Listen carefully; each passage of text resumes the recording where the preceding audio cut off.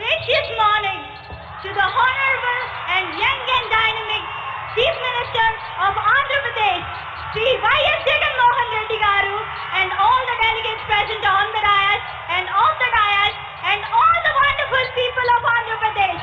A very good morning to you all. This is Kanchanla Mahida Cherry Blossom from the village of Penugollu, pursuing finally a B.Tech in Lucky Reddy Balreddy College of Engineering.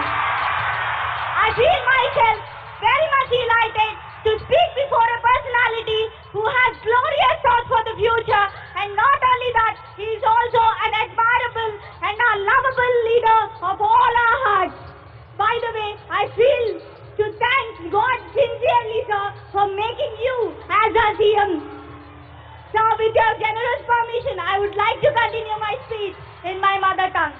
Thank you, sir. Jagananna Vidya Deevena, Jagananna Vasathi Deevena అనేవి schemes మాత్రమే కాదు sir. నాలాంటి ఎంతో మంది పేద విద్యార్థులకు అవి వరాలు సార్. మా అమ్మగారు కంచెర్ల RMSS లతా బేబీ ఒక సింగిల్ పేరెంట్ సార్.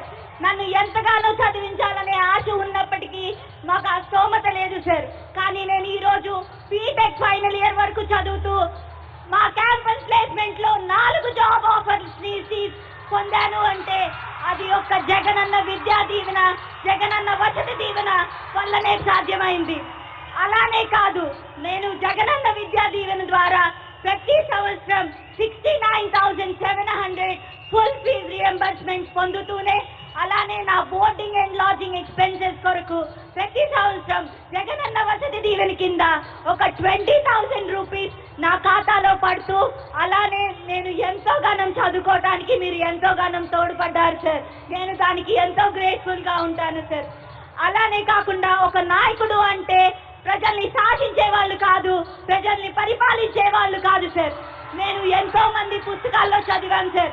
ఒక నాయకుడు అంటే తనలా ఎంతో మంది నాయకుల్ని తయారు చేసే వాళ్ళని ఎన్నో పుస్తకాల్లో, ఎన్నో గ్యాలరీస్ లో చదివాను సార్.